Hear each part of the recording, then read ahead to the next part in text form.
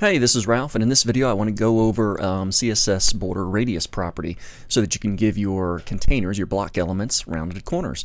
And that's pretty cool. So I've just got a page here set up. By the way, this is a normal web page, doc type definition for HTML5, head section that has title, meta tags, and it does have a style section, which I'll use in just a moment. Body my page just has a headline 1. I'm going to go and create a div container. How about if I call this div ID equals container 1. Very creative name. And I'll put some content in here. Okay, so I have a div and it has some content. And border radius is really easy to use. All I have to do is head up to my style section, and I'm going to manipulate my div with ID container 1. That's my selector. An ID selector, and I'm going to use the CSS property border radius : and then I'm going to put in 1 unit of measurement. I will put in 20 pixels, and then I can just close my curly braces and let's see what happens, and we'll talk about it here. So I'll just go ahead and hit save. I'm going to jump over to Firefox first, refresh. Oh, I can't see it. Let me put a background color on there. We still may not have some success, but let's see what happens here. Background color, how about a light green, I think that is. There we go, and you can just barely see it. Let me zoom in a bit. Cool.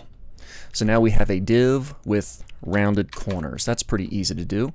And let's see, I'm going to do a couple things to make this stand out a little bit more to us. How about if I set the width to be 300 pixels and the height to be 100 pixels.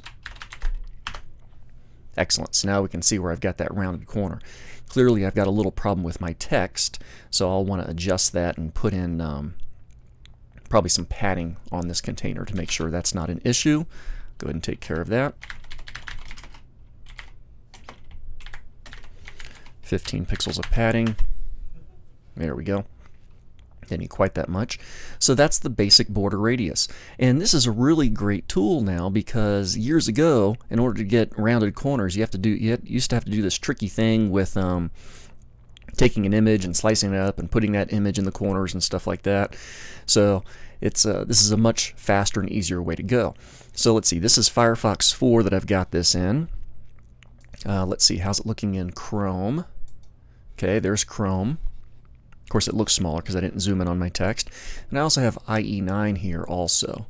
There we go. So there's IE9. So everything's looking pretty good in all our modern browsers. I'll just kind of minimize those, head back over to my text editor. All right, so that's pretty easy to use. Now, there's a couple variations you can do with border radius. I'm going to take this property and put it right up at the top. So there it is. So if you're familiar with using something like the margin property, you'll know that if I use 1 unit of measurement, it handles all 4 sides, or in this case, all 4 corners equally. Well, what if I put 2 units of measurement in? How about something like 20 pixels and 60 pixels? When I do this, it's going to manipulate the top left corner, the bottom right corner at 20, and the bottom left and the top right at 60. Well, let's check it out and then we'll see. So I'm going to go ahead and save here, jump back over to my browser and refresh. And then we can get, so we got the 20 pixel radius over here, 20 pixel radius down here in the lower right, and 60 pixel radius up in the bottom left and the top right.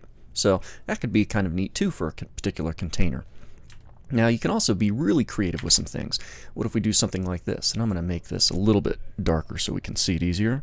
How about a 090? That's a stronger green. There we go, so it really stands out now. Okay, so the next thing we'll do is put in 4 units of measurement. So I got 20 pixels, 60 pixels.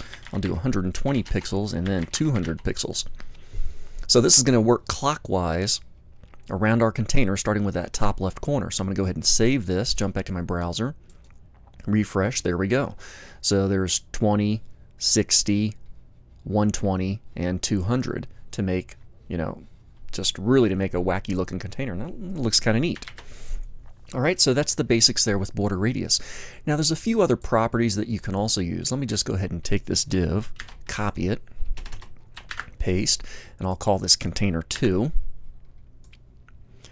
And let's see, then I can just take this whole CSS rule, paste it, and now I can manipulate container 2. And instead of, or maybe in addition to, using border radius, you can be very specific.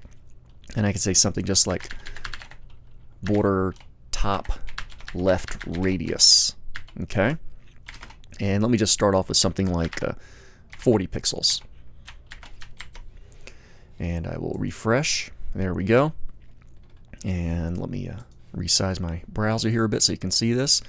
So you can see this is the top left corner of my second container. Let me put a little bit more space on this one, so I'm going to do a little margin top of 22 pixels. Sure. There we go. So now they're separated. So I've controlled just my top left. Now you could have accomplished this with the same property we did before just by setting the other corners to 0. But this is one way to go. But we can also do a little variation with this. I can put in a couple units of measurement here also.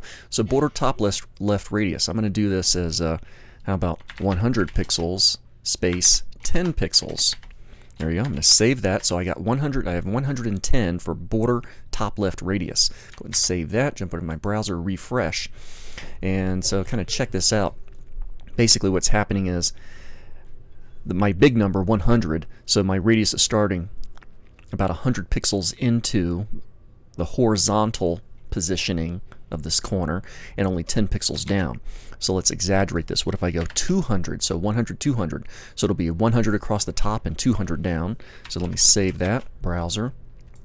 Refresh. There we go. So 100 pixels across the top is being affected, and now 200 pixels going down is being affected. So that you can maybe do some pretty cool shapes with that particular way. So that's a little bit about border radius, and it's working with all the modern browsers, and have fun with it.